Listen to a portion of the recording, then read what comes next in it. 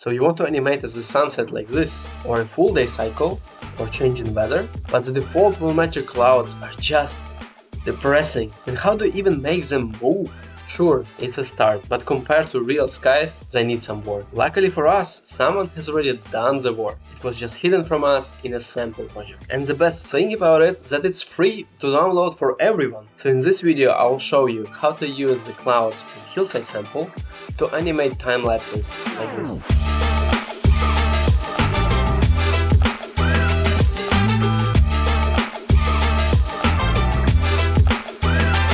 So the first thing we got to do is to download the Hillside Sample itself. For this, go to Epic Games Launcher, Unreal Engine and Samples.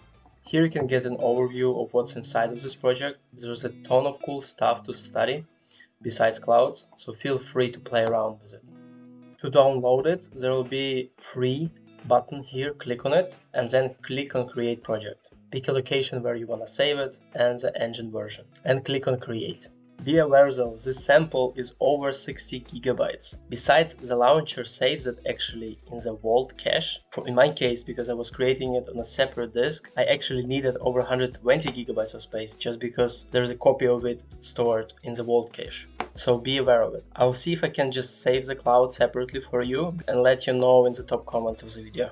Once you're inside of the Hillside Sample, go to Hillside, Effects, then Clouds and Materials. Here you can find several presets for different moods of the sky. I find this one, the last one, the most universal, and this is the one we are going to use. To copy it into our project, right click on it, go to Asset Actions and Migrate. Make sure that all of those boxes are ticked, especially Hillside material parameters, we will need it later. Click OK and navigate to the content folder of your project, and just in the content folder click Select Folder. Once you are in your project, make sure the Volumetrics plugin is enabled, so just go to Plugins, search for it and enable it. And also that there is sky atmosphere in your scene. Add Volumetric Cloud Actor. Now we have the default volumetric clouds, so let's search for that material. So let's go to Hillside, Effects, Clouds, Materials and find the material we are after. So this is this one. Go to your volumetric cloud actor, scroll down to cloud material and drag and drop it into the slot. Now we have those beautiful clouds in our scene and can use them for anything we like. Let's adjust some parameters to make it look even better. First, let's go to our directional light, scroll down to atmosphere and clouds and enable cast shadows and clouds on atmosphere and cast cloud shadows. This one is a big one. As you see, it changes a lot about how the scene looks, because this makes the lighting change based on whether or not the sun is shining through the clouds or not. Now navigate to volumetric clouds. Change the layer parameters. I like something like 3.5 for the bottom and 11.3 layer height. Now increase tracing max distance to at least 100. I will leave it at 200. Now go to cloud tracing and enable it. For view counts, let's set something like 4. And for shadow tracing distance, 30. Okay, nice. Now I really like how those clouds look. I think it's a perfect combination of realism and a little bit of cinematic look. But of course, feel free to open up the material instance and play around with the parameters too. Just keep in mind, it's more of an art than science, so always have references of the skies you want to replicate. Now, how do we create the sunset time-lapse of the scene? If I just move around the sun, yes, the lighting changes, but the clouds don't move anywhere. So let's see how we can make the clouds naturally move as the time goes on. Here I have a sequencer. This is what we use to make animations in Unreal. I have set my camera and animated the sun to go from 8 AM until 2 PM. If you don't know how to do that, check out my last video where I went in depth on how to use SunSky plugin for Geo-Accurate sun animations. This time, however, I want to create sunset animation, so for the first hour I will set 9 AM and for the last one I'll go for 740, so 7.7. To make the clouds move, we have two options. We can either play around with wind vector, and we find it by opening up material instance, under globals, scrolling down to wind vector, Let's see what happens if you speed up by 50, but honestly it's a guessing game and unnecessary. A much better way is to increase the speed of the in-game simulation.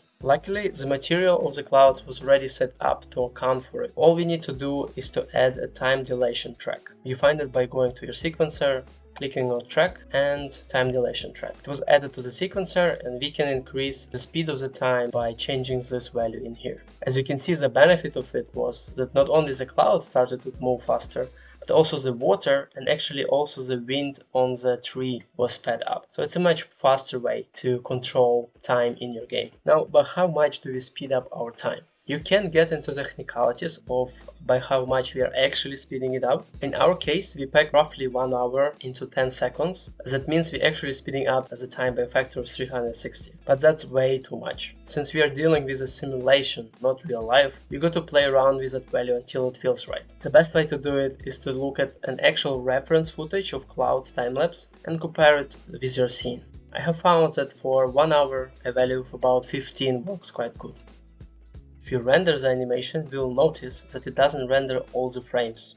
In this case, only 40 frames were rendered, which is exactly 15 times less than 600, the amount that we wanted to render. The reason is that time dilation is only partially supported by the sequencer. So if we set our time dilation to 15, it means that we need to increase the amount of frames that we want to render by a factor of 15. So let's go to our playback options and set the end frame to 9000. Extend everything to fit the timeline. Great, now it actually renders the amount of frames you want. And the clouds deform naturally.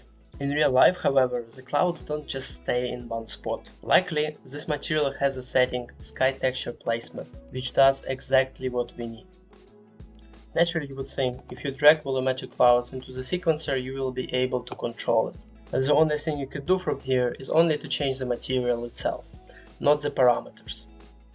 This is where we touch on the topic of material parameter collections.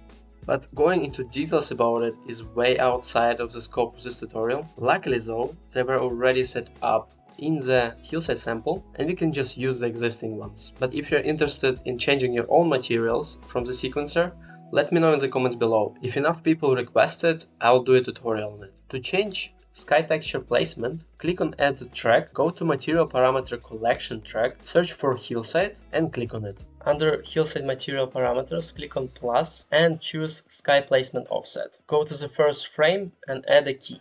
Then go to the last frame and set your offset parameters. I found that 0.2 for roughly 1 hour feels right and I just want to rotate it a little bit, so I'll set 0.1 for the G. Now our clouds are moving towards the horizon. Just one more thing I would like to change is to set those keys to linear, because our time is linear and I want the movement of the clouds to match that. To make the clouds move into another direction, go to the last frame again and just play around with those numbers. If I put negative numbers here, it will start moving into the opposite direction. Play around with those numbers until they're moving into the direction you would want them to move. Now we are ready to render, so let's click here to render it out, click on settings. One more nuance to do is to change the file name into frame number relative. If you don't do it, you will get this error. Choose a location, click on accept and click on render.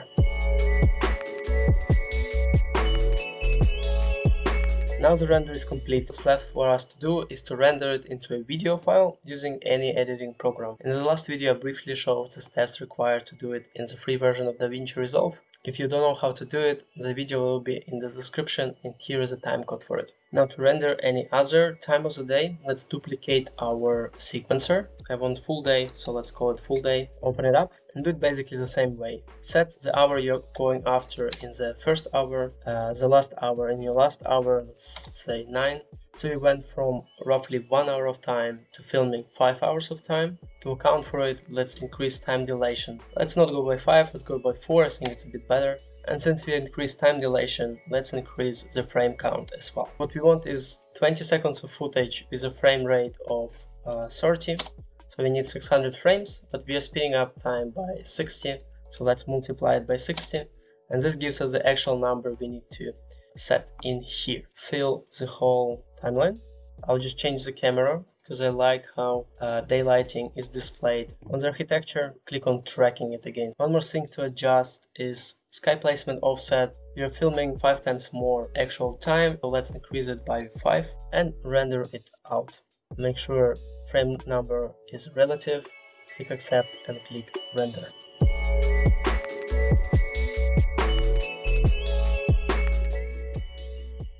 To animate different weather conditions, going from clear sky to cloudy or fully covered like here, we can animate cloud coverage. So let's duplicate our sequencer again, go to Hillside material parameters in the sequencer and go for coverage offset. For the first frame, let's set something around -0.2. Somewhere in the middle, I like the value of 0.3 about here. And at the end, let's clear it up again. And I want it to happen a bit sooner before actual sunset happens. And this is what we get.